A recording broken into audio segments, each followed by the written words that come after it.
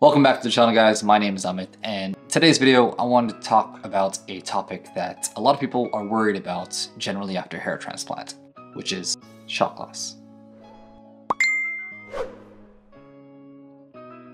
Now, if you're new to the channel, welcome. I post regularly about me getting not just one, but two hair transplants in the last 2 years. The first being for my hairline and my mid-scalp, and the second, most recently, being for my crown. I post about my experience and any valuable tips that is for anyone who has gotten a hair transplant or someone who's looking to get one. If content like this interests you, do definitely consider liking this video and subscribing to my channel, especially if you want to see me grow a full head of hair, because that's what people on the internet are into nowadays, right?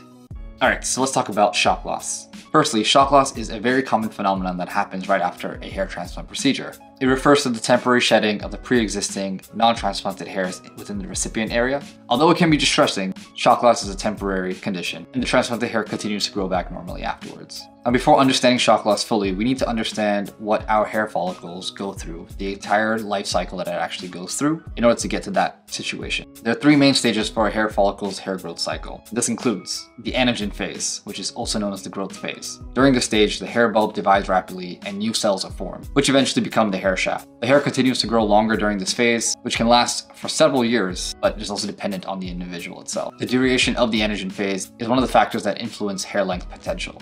Now, the second phase is called the catagen phase, which is also the transition phase. This stage comes right after the first, so the growth stage, but the difference here is that the hair follicles start shrinking over time and hair growth stops, which is not really ideal for any of us, but this phase usually lasts for a few weeks. Finally, the last stage is the telogen phase, which is also known as the resting phase. In this stage, the hair follicle remains dormant, and the old hair shaft is gradually being pushed out by the new hairs from the anagen phase. This is when your hair starts to fall out naturally, is because new hair is being grown and pushing out the old hair.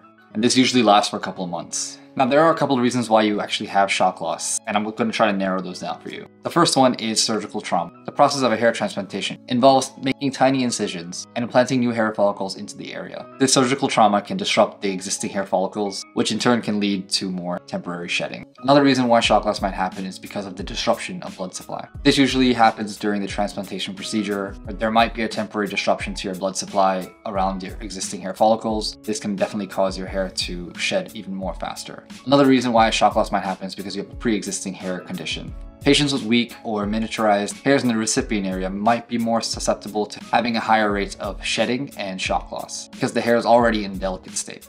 So after hair transplant, the recipient area isn't the only area where you can actually have shock loss, because in reality, it can also happen on the donor area, but it's much more rare. But regardless, there are reasons why it could happen. First is also surgical trauma. Just as we do with the recipient area, there are tiny insertions placed onto the donor area which could in fact affect the existing hair follicles that are around that area that's being extracted. There are different techniques that are used, like the FUE, which is follicular unit extraction, or even strip harvesting. Again, as I said, it's quite rare to have, but it definitely has happened before. In certain studies and patients, there could be shock loss in that area as well. Another thing could be through genetic factors. If you generally have thinning hair all over your donor area, you might be more susceptible to more shock loss on that area. So it's really important to consult your doctor about whether your donor area is strong enough to be able to have a hair transplant procedure in the first place. But if not, it's definitely a possibility that you can have shock loss on that area because of a genetic factor. And the last reason why you definitely could have shock loss on your donor area is improper post-op care. There are a lot of things that can affect it, such as excessive rubbing or scratching on the donor area, which could then accelerate it and you end up losing more hair. Now, we talked about what shock loss is and the reasons behind it, but let's talk about how we can deal with it as someone who's experiencing it. So the first thing I would advise is to be patient. It is important to remember that shock loss is only a temporary phase in your hair transplant journey. The shedding is part of a natural hair cycle that will eventually allow yourself to have the new hairs grow out. So really, having the shedding phase happen actually tells you that your hairs will grow back. So it's a good sign. It should be a good sign.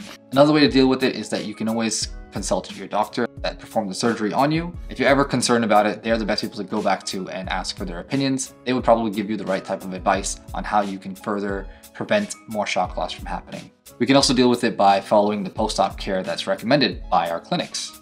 Your clinic will generally provide you with post-op instructions, which may include things such as gentle hair care practices and avoiding activities that can provide more stress on the scalp, such as getting back to the gym or working out at an early stage before you're meant to. Adhering to these instructions will definitely help minimize your hair loss. Another way to deal with shock loss is by considering using some medical treatments. Now, in some cases, your doctor will most likely prescribe you with certain medications that you should be taking right after a hair transplant, but they also highly recommend taking Minoxodil and finasteride. Now, these two products are very highly recommended to use after a hair transplant. It's not necessary, but again, it's highly recommended. Minoxidil helps to promote hair growth, while finasteride helps to prevent further hair loss. Although these medications will be beneficial to use to help fight shock loss, it is also important to discuss potential side effects that could occur after using these products. Lastly, I think the best way to also prevent shock loss is by maintaining a healthy lifestyle. These include a balanced diet, some very light regular exercise, and even adequate sleep.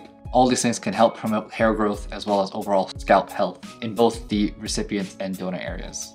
My experience having shock loss on both my experiences of my hair transplant, I was definitely freaking out. When I saw my shock loss happen, I definitely thought that my hair transplant was a failure. At month 2, it really affected me because that was like the peak of how much of hair shedding I had, and the shock loss amount was quite insane. I was definitely worried that I was going to remain looking like this for a long time. But despite that, I ended up following my regimens and my aftercare. I kept using the serums that was recommended by the clinic. I used my own types of Minoxodils. I used to take finasteride, as well as certain shampoos that all help together in helping fight shock loss, as well as helping promote hair growth after a hair transplant. I have some of those items linked below. Definitely do check them out if you are interested as well. But these are the things that I used to help reduce the amount of shock loss I had at the time. And over time, slowly but surely, my hair started to grow month after month after month, and having shock loss felt like an afterthought. Just remember that shock loss is a temporary phase. It's all part of the process of getting a hair transplant. Don't fear, don't be too afraid about having it and losing hope, because that is the last thing you want to feel during this entire procedure. Getting a hair transplant already is a big and scary thing, to be honest, but mentally preparing yourself to know that shock loss is a normal phase of the whole transplant process, it'll help you greatly. Honestly, you just have to trust the process and know that it's all going to turn out well in your favor. And trust me, you're gonna look back on those old photos and start laughing at yourself at you feeling this scared or sad during this phase, because honestly, you're gonna look like one handsome guy in a couple of months. Don't quote me on that, but most likely you will. All right, I hope you enjoyed this video and it's provided you a little bit of insight about what shock loss is and how you can deal with it. If you like videos like this, definitely do consider hitting that like button and subscribing to the channel if you haven't already. I've got some new and exciting videos coming up very soon, and definitely hit that notification bell to stay up to date with all the videos that are coming out. That's all for me for today. I'll catch you guys in the next one. Peace.